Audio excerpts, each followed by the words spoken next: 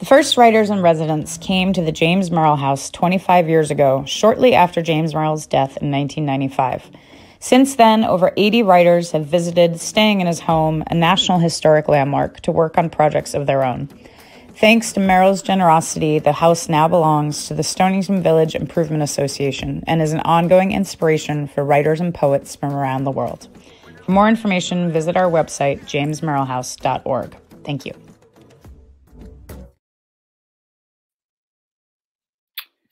Hi to everyone near and far, viewers who are with us virtually and viewers who are watching later. It's a beautiful day in the borough, and I'm here in the tower room of the Merrill House looking out over the harbor and the sunset, and our guest today, John Cotter, is in the study.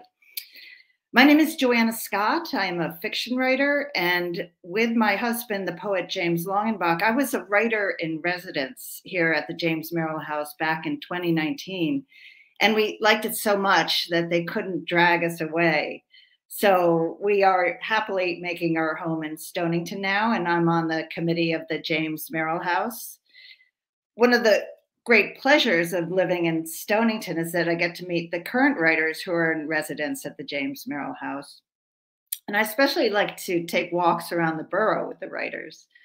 Walking with John Cotter along Water Street, over to the docks, down to the Point, back up Main Street, I learned about the way he thinks. He notices small details. He is interested in just about everything. He likes to ask questions, and he likes to tell stories. I also learned on our walk that John grew up nearby in Norwich and went to Norwich Academy. Stonington is one of his old haunts. He used to spend time here with a school friend who lived on Water Street. And as John and I walked around the borough, he told vivid stories about the people he'd met when he was a boy. The same combination of curiosity, candor, and storytelling skill powers his writing. He is the author of a novel, Under the Small Lights, published in 2010, and he has just put the finishing touches on his memoir, Losing Music, to be published by Milkweed in the spring of 2023. The memoir chronicles the complex, ongoing experience of dealing with Meniere's disease, a disease that can profoundly affect hearing, causes vertigo. John writes about it beautifully. I've had the privilege of reading the book in manuscript form and can testify that it is an extraordinarily sensitive account of illness. Even as he packs the pages with unforgettable stories about his experience of the disease, John asks the most essential questions. How should I live? How should I regulate my emotional life, he writes, my expectations of the world, when health could be given or taken away so capriciously? In exploring answers to these questions, John offers a beautiful ode to the role of music in our lives. Music, as he says, is not just a series of structured sounds, but the world those sounds created, a world you could live inside. Bach on a snowy afternoon, hard blues on a long winter's drive, the background mood in a restaurant or at a party.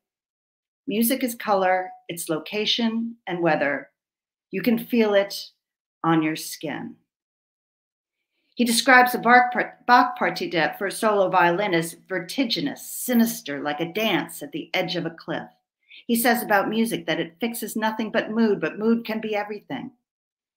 Not being able to fully hear what people are saying in a crowded restaurant, he describes conversation.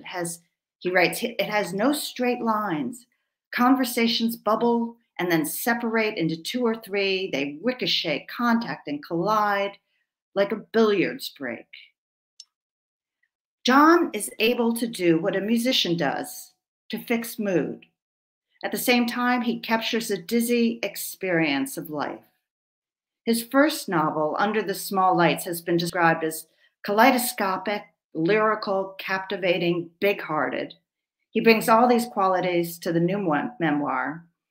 He's used the quiet days at the James Merrill House when he's not being pulled away to go on walks around the borough to finish the manuscript. The book is now officially done, and John will be reading from it today. So please welcome with me, John Cotter. Hello. Thank you so much, Joanna.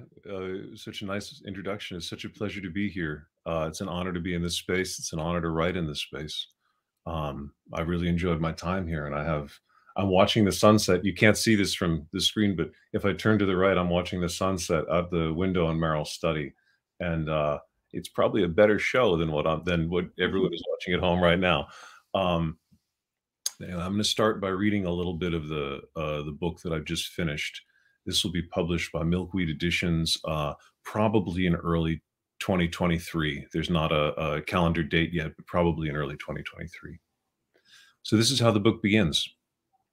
September 2008. I was in the car the first time music seemed strange. The instruments less distinct, the vocals less crisp. I was driving a lot that year, 2 hours total on my commute to work and back up the northern New England coast. I kept needing to turn the volume higher, kept straining to make out the words, if there were words, or the melody. At first, this felt like an indictment of my memory. Surely the bass was louder. Didn't the voices come in sooner? I blamed digitization or my loud car. Something was missing. Work was Marblehead and home was Boston. On my way south in the evenings, I'd pull over at a public beach or a private beach I could sneak onto, and I'd plunge into the water. Concrete debris, cut borders on the sand, rebar, reassurance of ruins.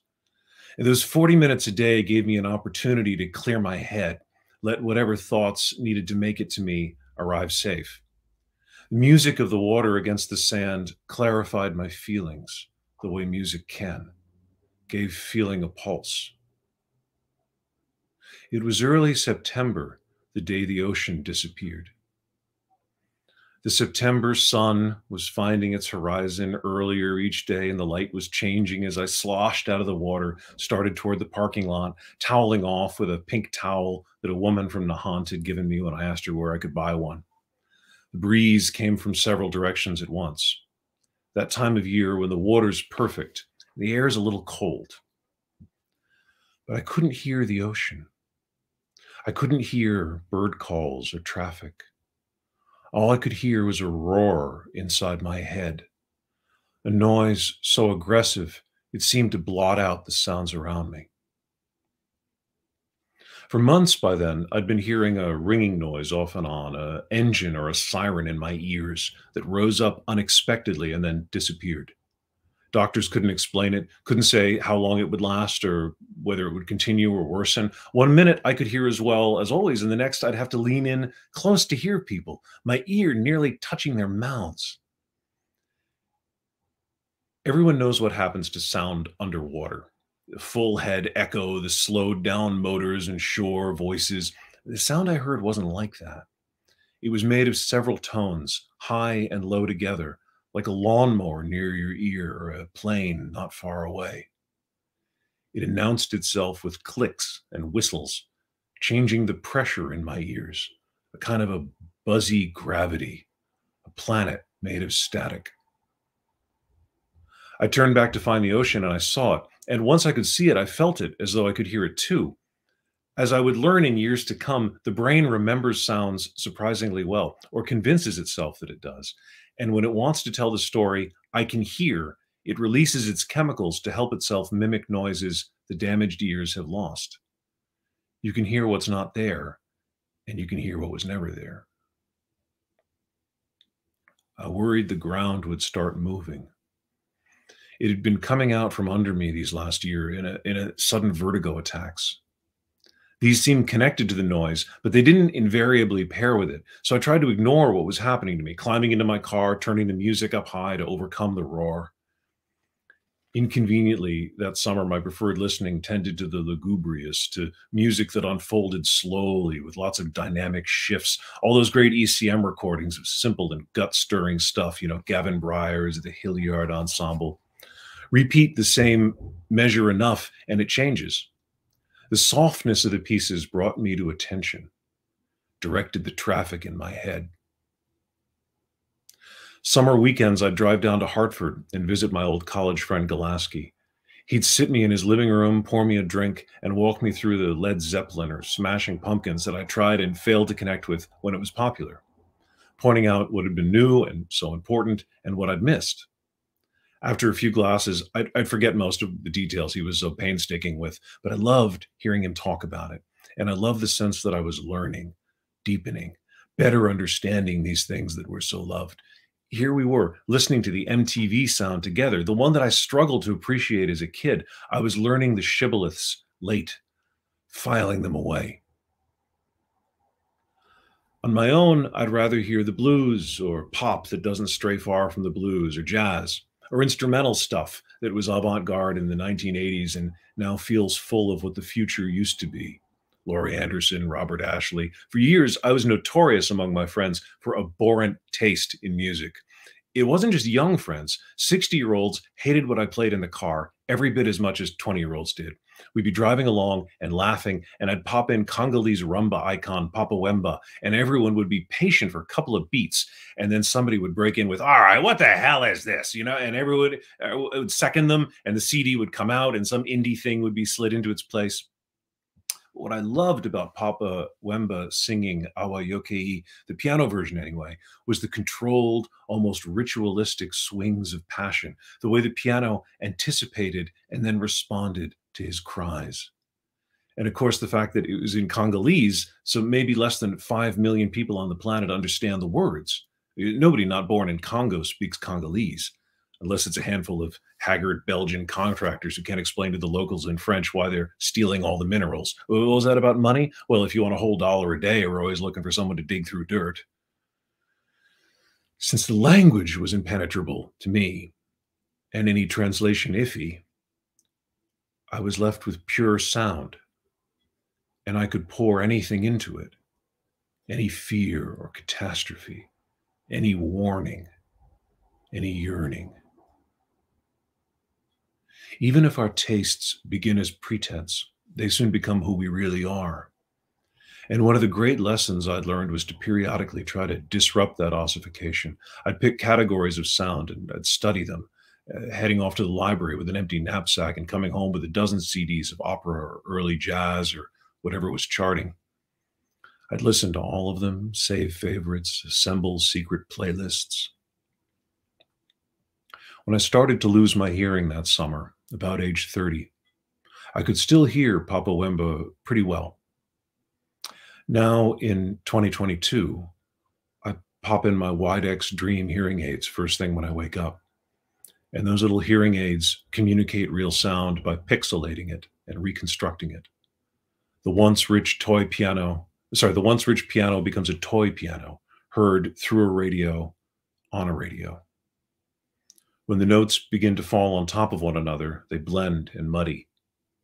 It's possible to pick up the thread, but it comes through memory, not the sound around me. These days, I still dance at weddings, but after a few bars of each new song, I have to lean in to ask my wife what it is.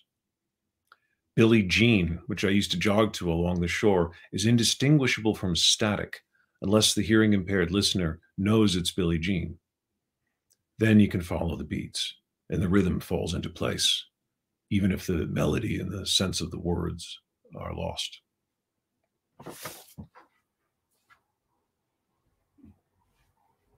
Absolutely beautiful. I guarantee anybody who reads this book will never think about sound in this same way. And your creation of your recreation and language of music, Papa Wemba there becomes so visceral through your words. I found myself, first I want to say, I encourage people, I bet people are who are listening, your subject is so interesting. You write about it so eloquently. I encourage people to write in with comments. We'll be fielding comments, questions as we go along. But I will say that I found myself thinking, well, one, here living by the sea, the sense of that sound being so present in so many different ways. We all know it day to day, hour to hour. Just as I was walking up here from my house, I stopped to look out over the water, and it was absolutely still. So Mhm. there was almost no sound. Yeah. It's so still, but that can change very quickly.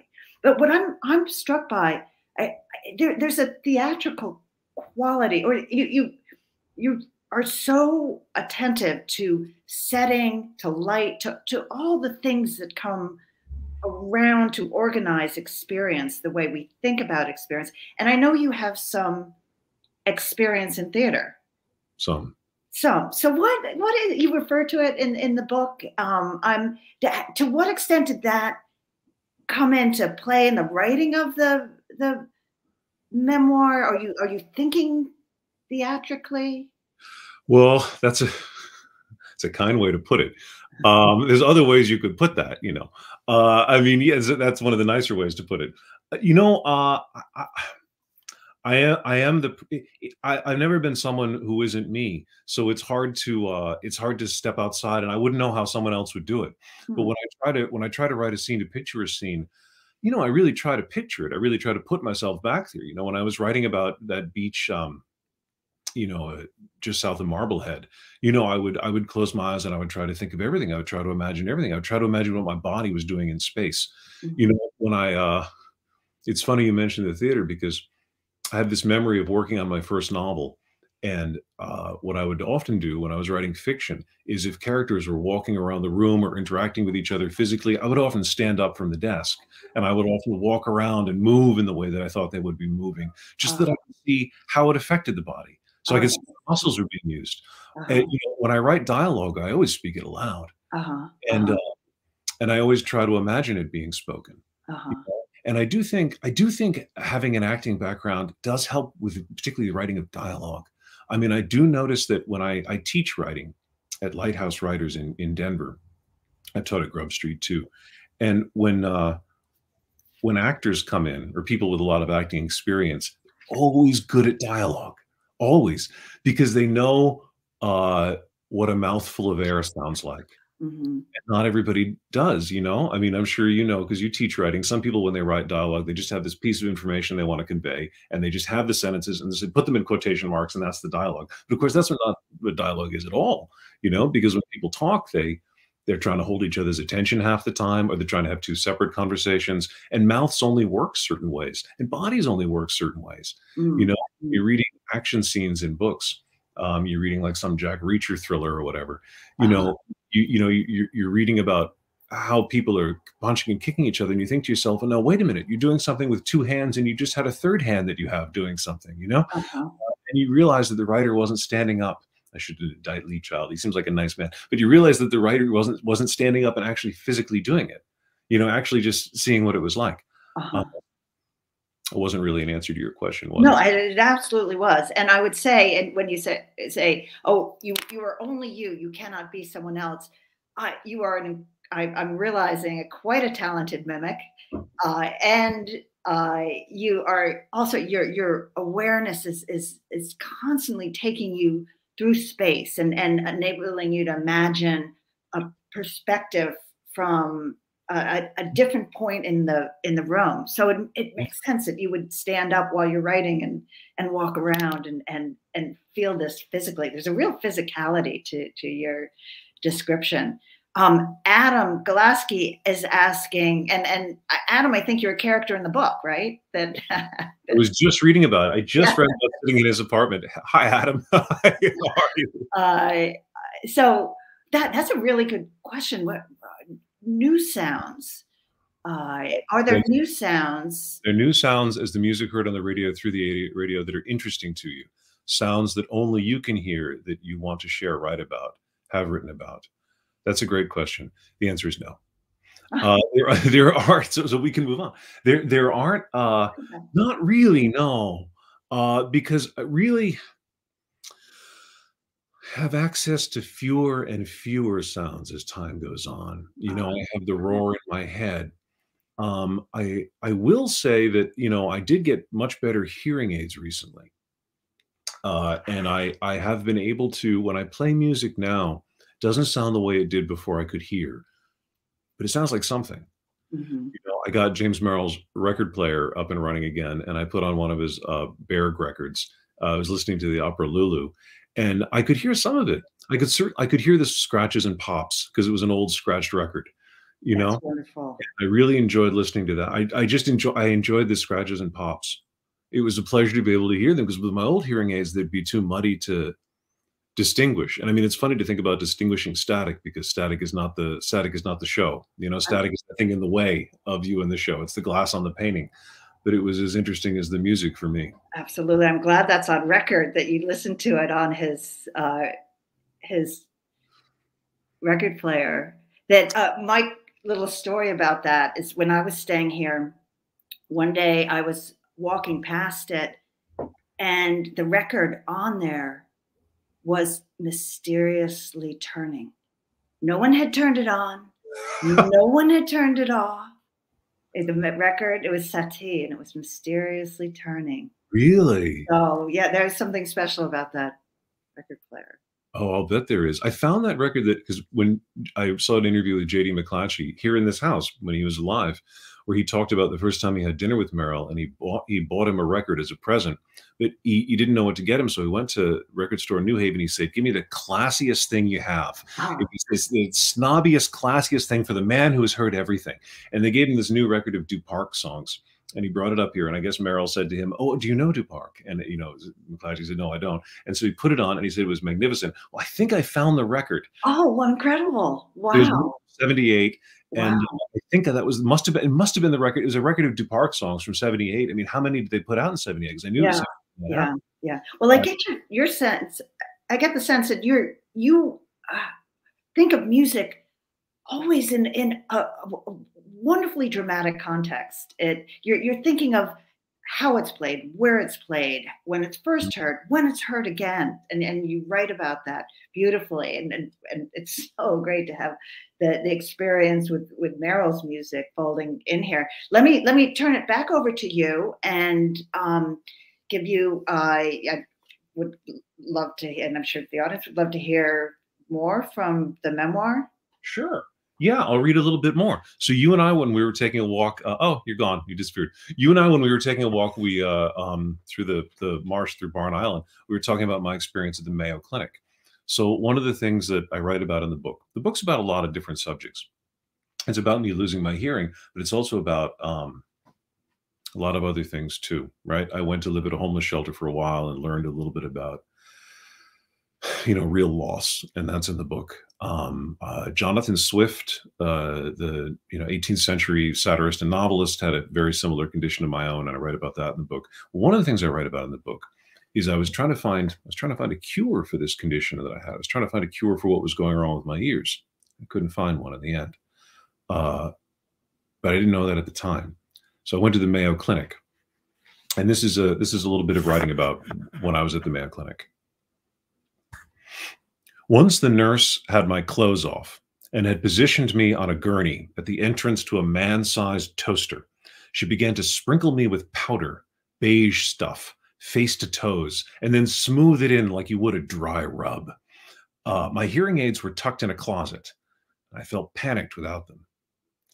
"Everything off," she'd repeated, directing me to the changing closet. This clarified the role of the hearing aids. They were an appurtenance only, non-essential. They weren't like the cowl membrane I needed to have grafted into my spine as a teen, or the titanium bar fastened to the bones of my wrist after a fall. They didn't make me transhuman. They could be broken with ease, lost, or taken. I stared up at the nurse, but the fluorescent light didn't silhouette her. It was clinical light in a white room. But the sterility of the place was necessary. If I wanted a cure for this thing that had happened to me, I had to diagnose it first, and that diagnosis required all white rooms. She said, "You'll be able to wash the powder off later. With luck, it will have changed color by then." The change in the color of the powder would be accomplished or not by heat. Heat that would emanate from the toaster, a walk-in box adorned with tinfoil and bare joints. The nurse, I never got her name, wore gloves as she dusted me, the powder less coarse than I imagined before it covered my skin. I felt like a pharaoh on the slab, being rubbed with natron salt before I was wrapped. Tense, I tried a joke. I had trouble hearing my own voice, so I tried joking in a bar voice. "Hey, is that thing going to pop me out the top when I'm done?" She gave me a look and implied she'd heard every joke a naked man can make, and she hadn't cared for one of them. So, okay, you wheel me into the machine, and then what happens? She kept her eyes on the spots where my torso connected to the gurney. She'd missed them on the first pass. Then we test the brain's response to heat. My whole nervous system, though, right? The autonomic pathways? Well, she said, as though that were the last word, I guess you've already read about it. I'd only scanned Wikipedia on my phone in the waiting room. I still didn't understand the powder. It turns purple, she said, if you sweat right. She was correct. I did end up a giant purple bruise or a carnival dancer, but that was still to come. As she worked the powder up around my ears, I asked, what sort of diseases would make me not turn purple? Oh, she said, as though putting the subject to bed for good, all kinds of things. Medical personnel are very good at explaining things in either the simplest or the most complex terms possible, but little in between. Jargon has a lot to do with this, but so does a vague contempt for patients that develops as a byproduct of guarding yourself against emotional collapse. If you don't have time to cry about everything, you wind up compensating with a roll of your eyes. There's additional reason for all those 0 to 60 explanations. It's one we hesitate to talk about because we actively fear it, but that doesn't make it any less real. Often, doctors and nurses and technicians, medical journals and studies and pop science are bad at explaining things because the embarrassing truth is that none of them understand what's going on. Around certain diseases, particularly those of diagnostic exclusion, diseases unverifiable through tests, there exists a hearty portion of bluffing. Whatever was wrong with my ears or brain or nerves, whatever caused me to collapse and the world to spin around me, caused all external sound to disappear without warning and take on a jet engine roar that only I could hear, was one of those mystery conditions, the kind no one wants to admit being baffled by. Consequently, I saw a fair bit of bluffing at Mayo Clinic. And no one shocks as readily as a cynic, so of course I was shocked by it. What kind of music do you want in the chamber? The nurse asked, removing her beige powdered gloves. Whatever you play, I won't hear it too well, so just play your favorite. She wheeled me into the device. Through a window to my right, I watched her manipulating the dials. Just then, as the red bars lit above me and my skin began to prickle the way skin does on a hot, beachy day, I heard music coming very faintly from a speaker above. It dawned on me that I ought to have said, play anything except Frank Sinatra. But there it was. Come fly with me, come fly, we'll fly away. I'll hold off of reading more for now. I love that. We want you to keep singing, John. I'm reminded today when I was driving, I heard the Elvis Costello singing just like Frank Sinatra, singing "She." Oh, yeah. Oh, achingly beautiful. That was One Stern Nurse, and I laughed at your joke. So that. Well, thank you very much. Something. It didn't go over in Minnesota. You know, it was really cold when we were at Mayo Clinic. It was 2014, early 2014, and this polar vortex was sitting over the Midwest. And it was one of those things where you'd hear announcements on the radio where they'd say, don't go out of the doors alone. Always have a buddy with you when you're outside. Try not to be outside for more than 5 minutes. Because, it's considered with wind chill, it was extremely cold. And I think it made everyone very stern because, you wanted to joke while I was there. You couldn't joke. Mm-hmm, mm-hmm.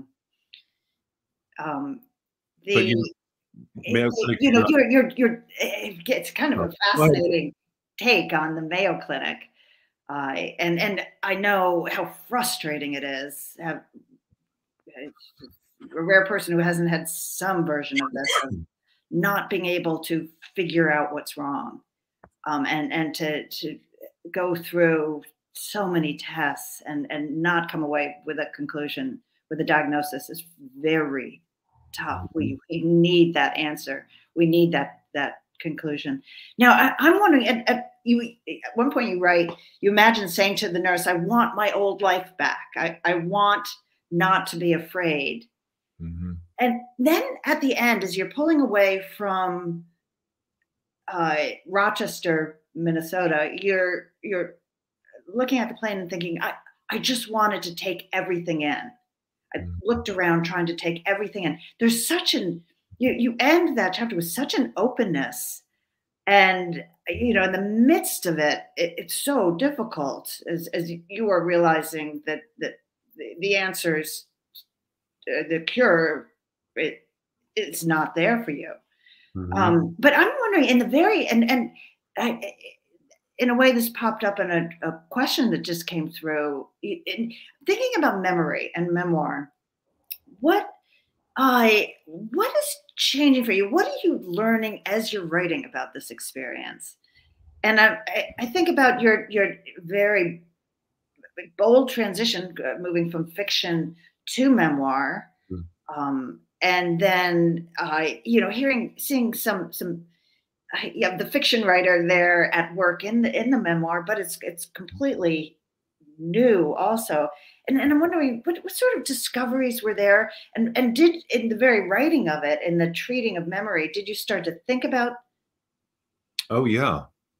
those memories in a different way, or the experience of sound in a different way?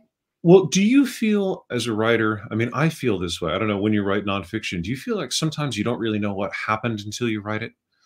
I mean, Mm, I feel like sometimes when I'm out in the world, I experience reality as just this rush of sensation, just people saying things, and there's this site, there's a conversation. Now that I have an emotion that I'm being gripped by, and oh, I'm somewhere else, and it's night, and when I'm writing, I get to put a shape on it. mhm, And by putting a mhm, shape on it, when it's nonfiction, of course, you just have to go by what happened, but you decide where to put the frame. mhm, You mhm, decide where to hold the picture and what to leave in and what to leave out. And something about the process of doing it, that sorting, that quality of sorting, mhm, um, enables you to narrativize it, mhm, mhm, re-narrativize it. mhm, We mhm, always go around with this story we're telling each other, we're telling ourselves all the time about the meaning of what we're doing. We always have to have a story for the meaning of what we're doing, regardless of what the day is. I wake up here at the Merrill house and I get up and get a coffee, and the story is I'm getting the coffee so that I can go upstairs and do some writing, and then mhm, I do some writing, and then I want to take a break from writing, so I have to tell myself a story about why. Oh, well, I've got to make sure I go out and buy some groceries before everything closes, so I better go out and do that. We're always telling ourselves these stories. Well, the problem is, when my health started to go, the story I was telling myself was a very dark story. It was a bad story. It wasn't a good story. The story I was telling myself was, this is it. mhm, The mhm, end of the road. mhm, Your hearing is going to collapse. Your life will continue to disintegrate, because as this illness got hold of me, got its grips into me, I lost my job. I lost a lot. mhm, mhm. And you think you'll just keep on losing. Yeah, And yeah. You treat that beautifully. You look hard at yourself, but it never is disheartening to read about. It's a story of real courage, perseverance, and willingness to be candid. And I think of as I think about the whole book, I'm reminded of that book by Susan Sontag, kind of formative book about illness as metaphor, and it's a cautionary tale about how we use language mhm, to accuse those who are mhm, ill, especially with cancer. mhm, The language we use to talk about it becomes somehow mhm, finger pointing. mhm, The person with cancer becomes responsible somehow for the illness. Never in your book do you write about illness. In all the lyricism of the book, that there's no metaphor that is accusatory, or that doesn't recognize illness as being something that's given by happens by chance. In fact, that the book begins with doesn't it, with a quote about chance, the role of chance in our lives. That's Um, right. I don't have the quote in front of me, but yeah, it's from this terrific novel, The Sickness, and the quote is, it's a surgeon saying, "Why do people find it so hard to accept that life is pure chance?" uh-huh. He says in the white light of the operating theater as he leans down with the scalpel, and then he repeats himself, "Why do they find it so hard to accept? It's pure Yeah, chance." yeah. You know? Well, I mean, it's contingent. A lot of things are contingent. Hmm. That's something that I had to I think people like to think things happen for a reason. And even in a secular world, they want to think that reason is, well, some unconscious Freudian thing. That's the reason, you're calling something upon yourself. Or they like to think that the universe is organized such that everything happens for a reason. And people find comfort that way. Whether they're analyzing themselves to find the secret motivations and well springs of their actions, or whether they're feeling comfortable with the events that take place, sometimes the terrible events, because they think a higher power is directing it. And even in Colorado can be a very sort of woo-woo place. And, I would often say to people, I'm losing my hearing. And they would, these people were very mystical. And they would say, is there something that your body is telling you that it doesn't want to hear? Is there something to hear? Or people would say, "Oh, well, I think we have so much control over this. You just need to get some cranial sacral work done, or some, people tell themselves this because it helps." But the thing that helped me was none of these things. When I tried to think these things, it didn't help at all. What helped me was the realization that there wasn't any meaning to it, that there wasn't any meaning to what was happening to me, that it was pure chance. Just as we don't deserve the good things that happen to us, we don't deserve the bad things that happen to us, This, things just happen. And once I realized that, it kind of opened up this field of meaning, because that whatever meaning the experience would hold would be the meaning I brought to it, as opposed to some meaning that was inherent to it. You write about that, and you do that in the book. There's the organizing of the experience that is always inquiring, driven by curiosity and interest. But I can tell there is the need to make meaning out of the experience through a process of organizing. And we need language to do that. We need to tell our stories to do that. Absolutely. So the book is in some ways about storytelling, about the making of meaning. I want to make sure you have time. I know you have another excerpt that you were going to read. So I didn't. Let me turn it back to you. Sure. Yeah, I didn't want to read it all at once because 20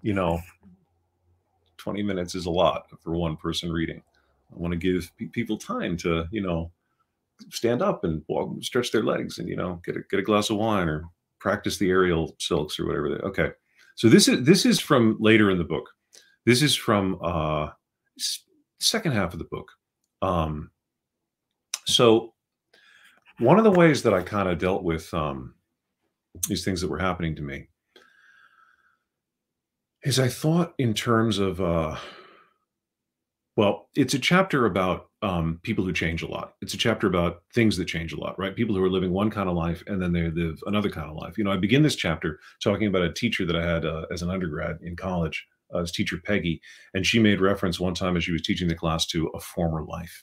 She said she was telling some story of something she did, and then she said, "Oh well, that was in a former life." And I remember she was about 38 years old. And at the time, of course, I'm 18. At the time, I was disgusted by this. I thought to myself, like, a former life. Come on, you're only 38. Come along now. Surely, surely you're simply being dramatic. Surely you're trying to impress a bunch of undergraduates, how gruesome. But, I learned more about Peggy's life. And, she'd married very young, and her first husband was badly injured in a car accident, and he turned to drink, and they divorced themselves. They had a divorce, and she was making her own way, adjuncting in a basement in Boston. And I thought to myself, my God, it really must have felt like a different life. You really can live separate lives in one life. And now, of course, I felt like I've lived several. So I that's what this chapter is about. The chapter is called Other Lives.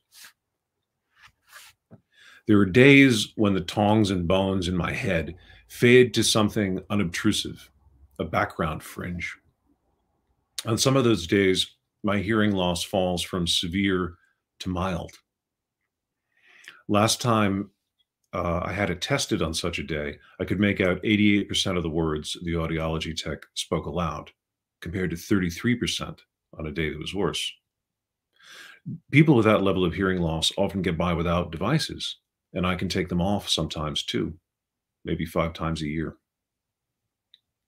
At Bardo Coffee Shop on such a day, one of the best days, I put down my swift research and take off my hearing aids, and the room sounds more real than a dream.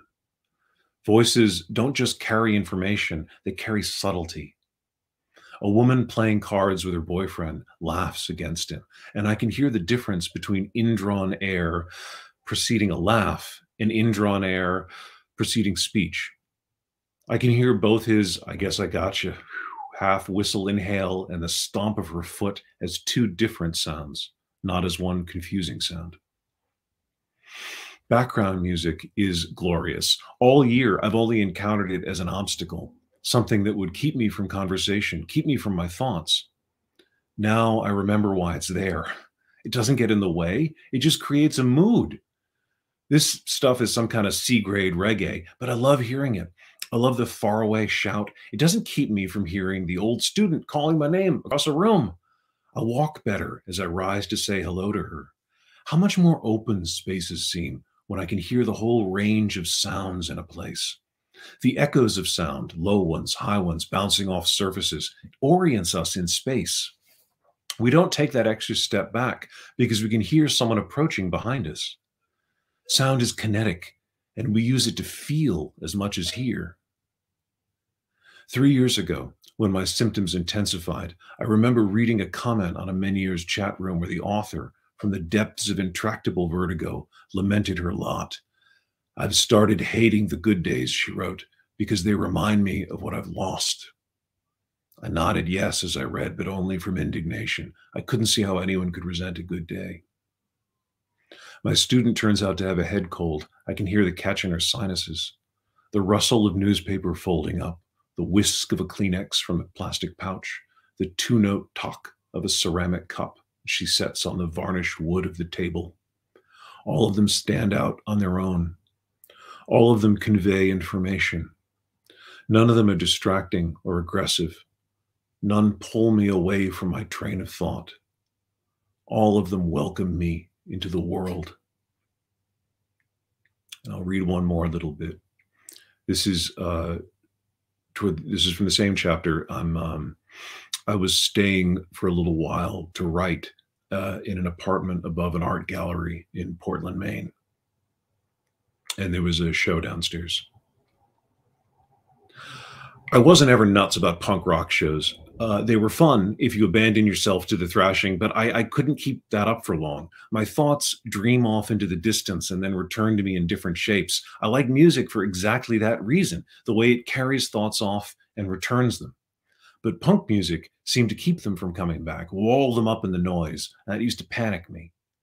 There's a punk show underneath me tonight in the gallery downstairs from where I'm staying in Portland, Maine. I'm not wearing hearing aids, so the music is faint. The bass, on the other hand, feels reverberant. Fish have sound receptors along the length of their bodies, but humans only feel bass in their whole bodies when those bass notes are awfully loud. So when the strings of the bass are strummed, those strings vibrate. The pattern of those vibrations feeds down a wire that hums before a sympathetic magnet, creating a magnetic field. That signal travels along new wires to the amplifier, which in turn vibrates the diaphragm of the 4 QSC subwoofers strategically positioned around the gallery downstairs. Tonight, Peter tells me, is the first night all 4 of them will be online. As the band, a local outfit called Mouth Washington, generates low tones with bass drums and strings, the subwoofers vibrate at those frequencies, launching cyclic ripples through the air around the stage, the bodies of the listeners, and the wood floor beneath my chair. The floor beneath me becomes a diaphragm, reverberating with loud, complex waves.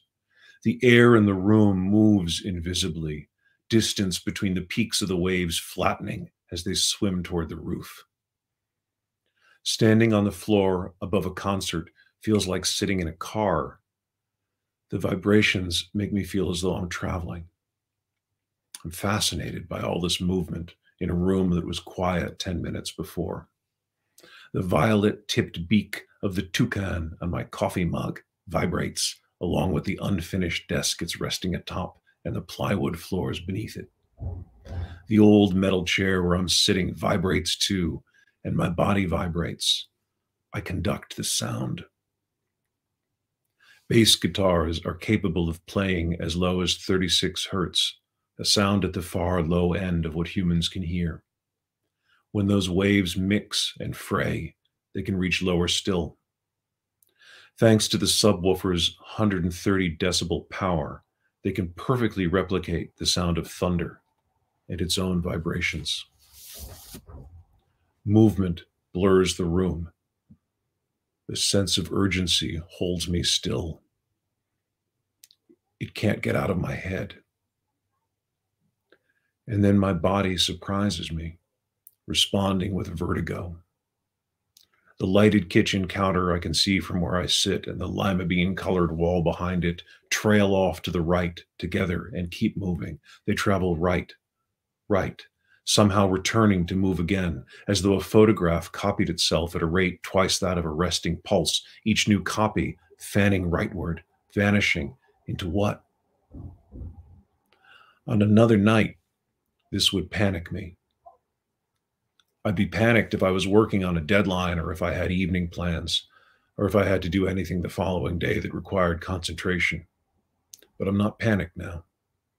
The vertigo is not bad, for one. I can walk as though on a tossing ship. The waves aren't strong enough to toss me overboard. Was this a wave effect of the notes downstairs? A certain frequency reverberating through the fluid in my damaged ears, the same way buildings can be taken apart by sinister frequencies of wind? Every glass can be destabilized by the right frequency. Can every Meniere's addled ear? Or was this merely a trick of the eye that went too far? In the same way, a moving car, viewed from a car at rest, can trigger mild vertigo from time to time. Did the movement around me startle my ailing vestibular system into panic? I don't know. I can't know. I haven't met a doctor who's curious enough to run a test. So the question plays out in my mind, where it can play for as long as it likes. I'm content tonight to watch the room hum away from me, the motion of waves coursing through every cell of my body at 300 meters per second. I don't panic. And then my next life begins. I love that you end with beginning there. It's really, really stunning, John. It is so generous. So you are so willing to give your experience to the reader. That's all I got. well, a lot of people aren't willing to give it away. So there you go. And thinking about how you're telling these stories, there's such, again, physicality, the motion, the pressure, the sound becomes a very full experience for you. And in fact, there are some questions here in the chat that I would like to get to, some really interesting questions. And in thinking about music, Latrell Bradford asks, music is a feeling for you as opposed to sound. So are you remembering the sound, therefore that remembrance feeds the feeling? It trying to figure out that connection between feeling and the physicality of the experience of hearing. That's a good question. You know, an interesting thing about losing your hearing is that, and wearing things like hearing aids, hearing assisted devices and so forth, is that it's easier to hear music that you know than music you don't know. Mm-hmm. So if somebody were to pick up a guitar and play a song I didn't know, I wouldn't make much sense of it. Mm. If someone were to pick up a guitar and play a song that I know really well, I would hear it pretty well. Mm-hmm. And the reason is because my brain basically already has the pattern. Mm-hmm. My brain knows what to do with the information. Mm. It's made me wonder how much just existing in the world is the brain reminding you, oh, that's the ocean. It should sound like the ocean. Mm-hmm. Oh, that's a plane. It should sound like a plane. Mm-hmm. Mm-hmm. You know, like the way that the stranger who looks oddly familiar when you suddenly realize it's your friend that you haven't seen in years, becomes much more specific than they were Mhm. before you realized it was that person. Mhm. You know? Mhm. In the Mhm. same way, I think sounds are only partially happening in our ear. I think they're happening a lot in our brain. Mhm. Mhm. And, Sean Cassidy asks, then how is the memory of music and replaying songs in your head now? Is it satisfying to have that reverie, or is it frustrating in a way? You write about this in the book, but like, yeah, I mean, I'm in a fortunate position now because, the happy ending here, for the temporary happy ending, but I mean, every happy ending is temporary, right? I mean, there's no permanent happy ending. There's a reason stories stop. There's a reason comedies stop at the happy ending. It's because something else is going to happen that's maybe not great. At the moment, my hearing has the drop in my hearing has more or less stabilized. Now it's stabilized at a fairly low level, but it's not getting dramatically worse at the moment. So what it means is my ears are having a little time to adjust to the hearing aids. Most people who wear hearing aids, their hearing is dropping at a fairly constant rate, and so their ears and their brain have time to adjust. Well, my hearing was rising and falling so much for so many years that we have, this neuroplasticity. We have this ability to map, our brain has the ability to map new regions onto new things. It was happening too quickly for my brain to do that. Well, it's slowed down enough now that my brain is starting to do that. mhm. So, particularly with music I've already heard before, when I play it, with my hearing aids, I can make sense of it. I can hear pretty well. Mhm. You Mhm. know, even if part of that hearing happens in my brain. Mhm. And Mhm. I mean, anybody who's ever had hearing is prone to earworms.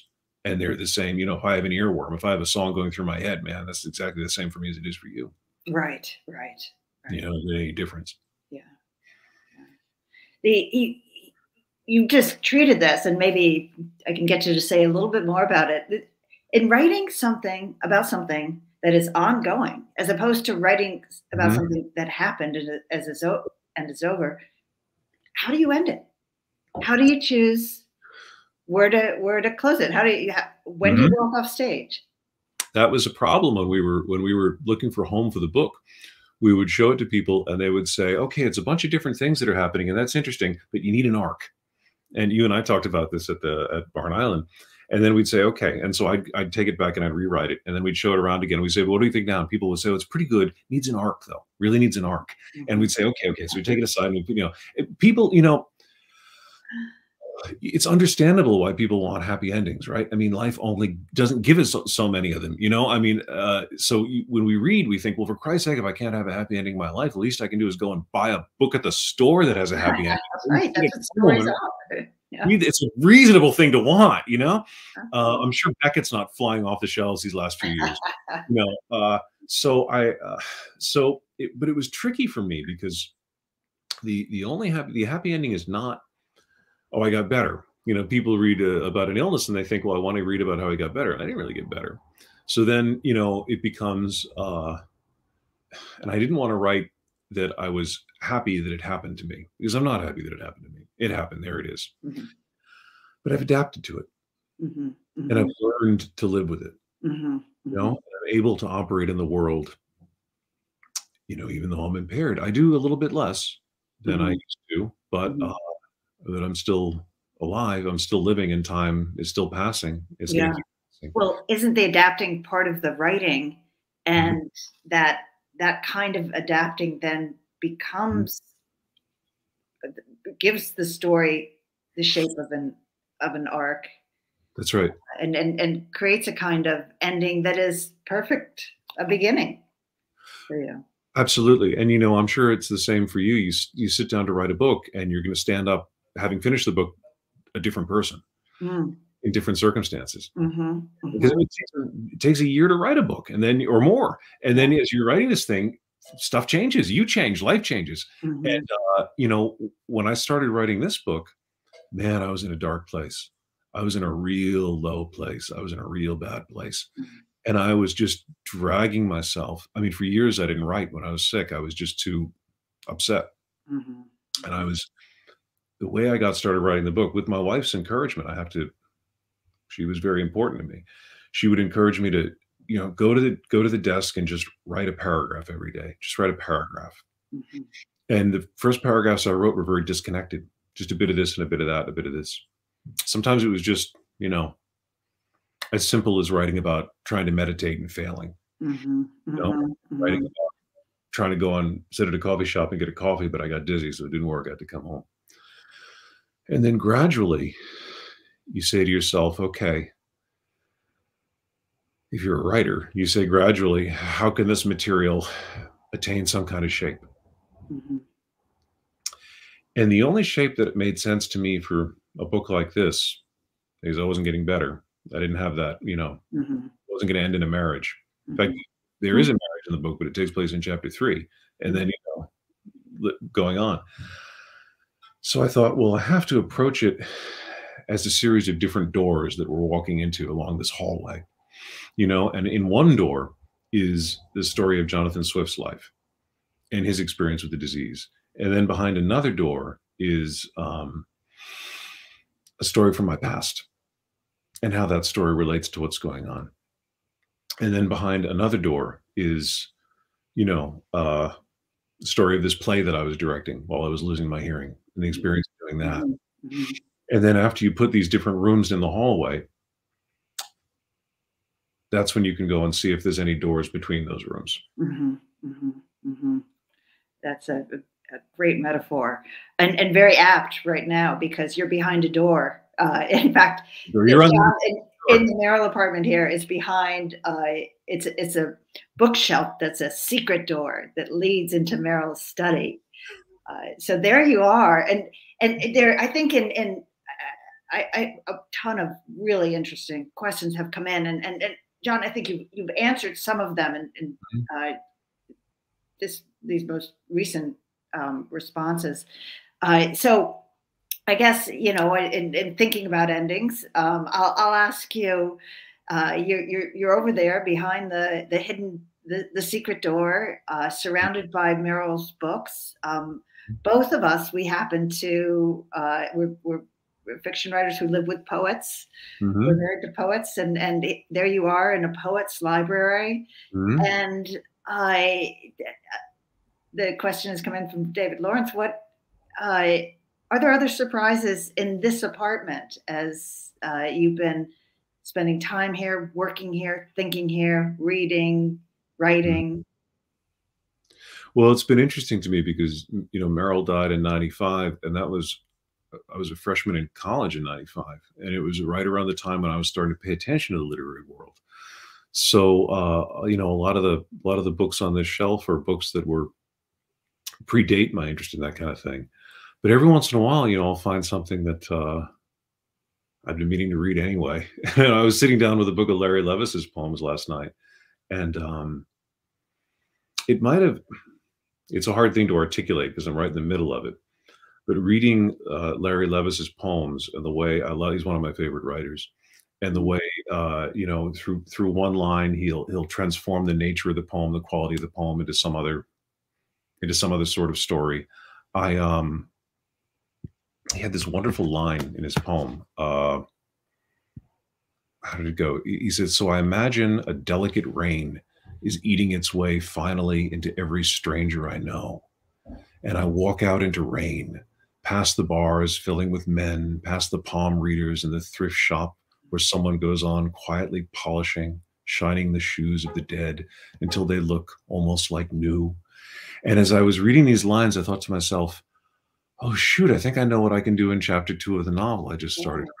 Oh, how wonderful is that? Wow. So I put the book aside and, you know, Yeah. started. Yeah. Yeah. The things that go on in that study Mhm, I know. behind that secret door. Yeah. Well, I hope you have a chance to read the comments. They're really lovely responses to your reading, John. We miss you as an audience. People out there. I wish we could see you, but thank you for being with us today. Thank you, John, for uh, sharing your work with us, for your wisdom, your generosity. It's been so fun to get to know you, and Well, uh, thank you so much, Joanna, for talking to me today. and for reading the book and for saying such, such kind and thoughtful things about it. I really And I think we have a few more walks in the future, right? I hope so. Things to explore. All right. Well, thank you, everyone, for joining us. And special thanks to the James Merrill House for giving us this wonderful resource. The first writers in residence came to the James Merrill House 25 years ago, shortly after James Merrill's death in 1995. Since then, over 80 writers have visited, staying in his home, a National Historic Landmark, to work on projects of their own. Thanks to Merrill's generosity, the house now belongs to the Stonington Village Improvement Association and is an ongoing inspiration for writers and poets from around the world. For more information, visit our website, jamesmerrillhouse.org. Thank you.